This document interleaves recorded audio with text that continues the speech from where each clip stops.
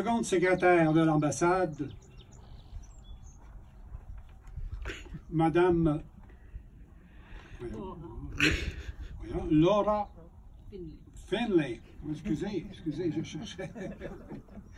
J'attendais lui aussi la traduction. From the Irish Embassy in Ottawa, Mrs. Laura Finlay, seconded Secretary of the Embassy, delegated by the Ambassador, the Honourable Jim Kelly.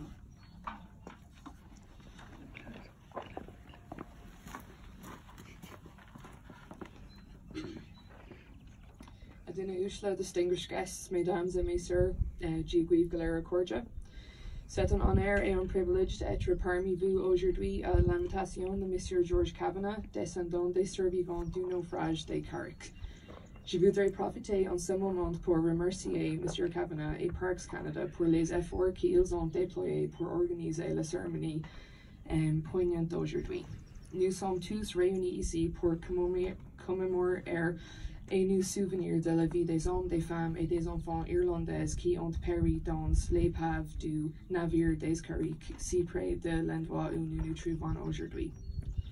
The shipwreck of the Carricks, running aground on the shoals off the coast of Gaspé, is an event that has shaped Gaspésie, Quebecois, and Canadian history alike.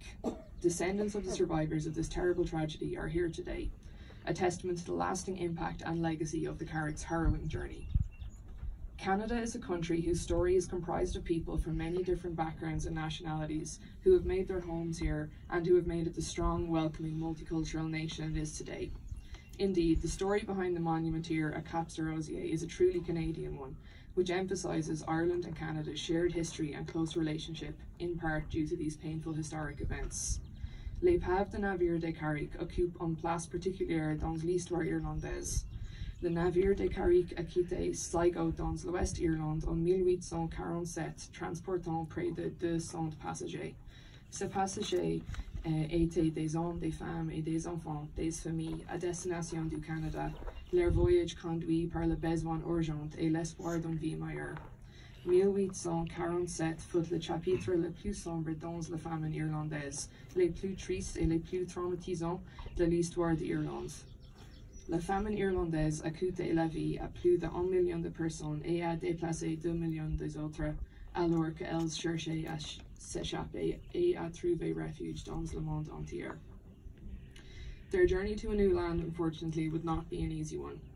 Even the ships that reached Canada safely were riddled with sickness and disease, so much so that most of the ships from Ireland bound for Canada were referred to as coffin ships.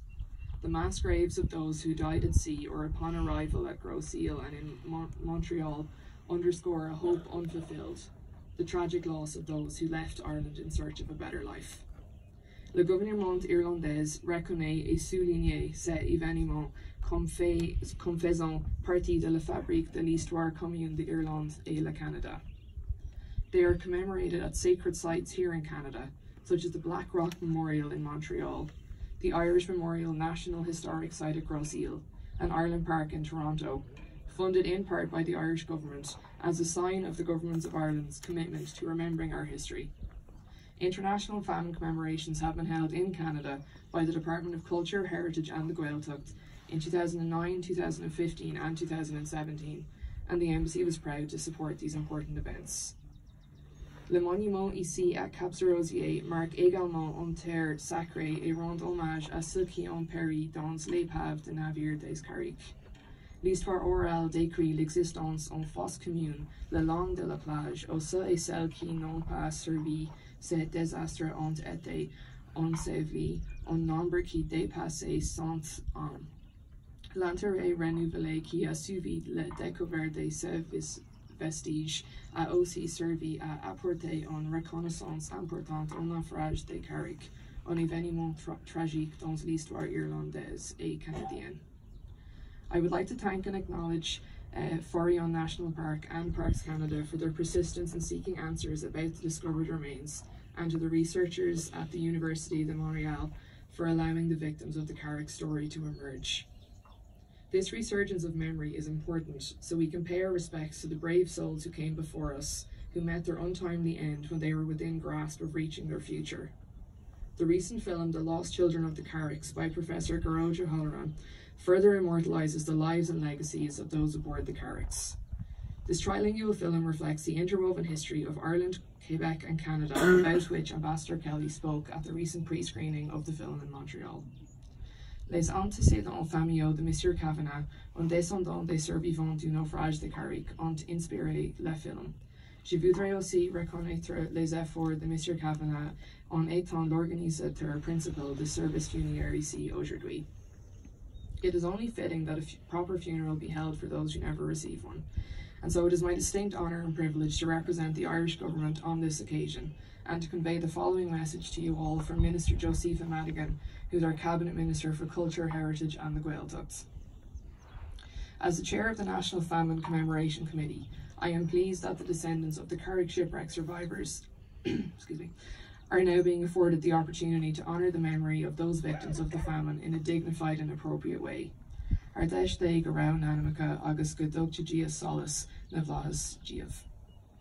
It is especially fitting that this ceremony takes place now, a matter of weeks after the holding of the National Famine Commemoration in Sligo, from where the Carricks set sail in that fateful year of Black 47. The terrible events of this summer of 1847 are a very important part of Irish history. They are also, of course, an integral part of the history of Quebec and Canada. This is reflected in the role of Grosse Ille in the first overseas commemoration of the Great Irish Famine in 2009. Je voudrais maintenant remercier et exprimer ma gratitude au nom du peuple irlandais et de notre gouvernement pour la générosité et l'humanité manifestée par le peuple canadien et en particulier par la population québécoise à l'égard des Irlandais durant l'été de 1847. Above all, today is a day for the families whose forebears endured that terrible voyage. I had the good fortune to view a trailer for the lost children of the Carricks at the National Famine Commemoration in Sligo. I look forward to the release of this film, creating a greater awareness of this important story on both sides of the Atlantic when it is released later this year.